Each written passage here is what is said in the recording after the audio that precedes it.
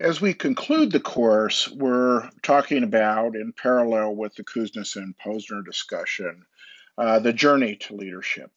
Um, I think, and we'll be talking about, it's important to understand that leadership is something we evolve into. We're constantly evolving into. You're never really done with becoming a leader. And when confronted with a variety of leadership challenges, you're constantly in learning cycles. And this is kind of the point of the Kuznets and Posner kind of summary of their book as well. In the midst of that, I think it's also worth thinking about that some of the experiences can be very negative or very trying.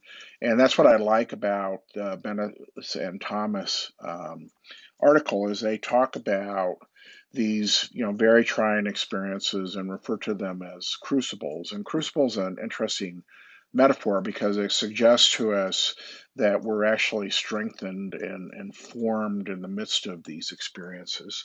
And it's really central to their argument that we actually emerge as leaders through our experiences over time. And they identify some crucibles that amongst the kind of really accomplished leaders, and I always want to be a little careful about making too much judgment from accomplished leaders because they may be outliers for a lot of luck reasons as well as experiential reasons. But again, I think they've kind of drilled in onto something that's worth paying attention to.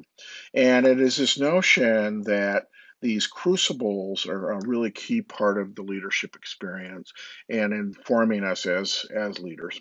As you go through this reading, I'd like you to kind of look for the connection that's here between what is in the Kuznets and Posner, which is actually assigned to follow this. But you're going to see that the Kuznets and Posner also talk about this kind of journey to leadership and the formative experiences that you go through that make you a better leader.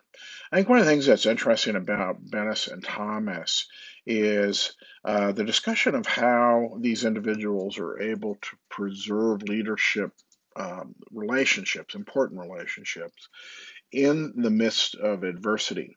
And some of these relationships are with not very nice people or people who have mistreated the individuals.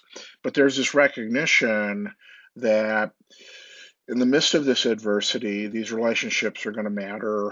They matter at the moment, at the very least. They may be left behind, but in the moment, they matter.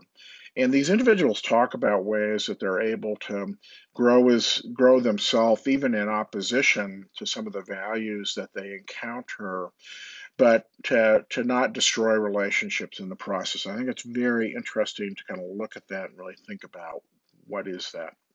Um, and then there's also this at the end, they're really talking about, what these people have in common is that in the midst of adversity, these individuals have an ability to define opportunities um, that help them succeed in the future.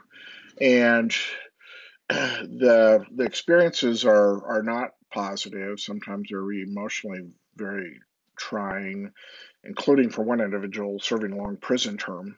I don't think that's a typical leadership adversity that you're going to encounter. I hope not. But but that people in the midst of this adversity actually have this capacity to start to recognize opportunities they might not have otherwise seen, and these opportunities are a part of their success in the future.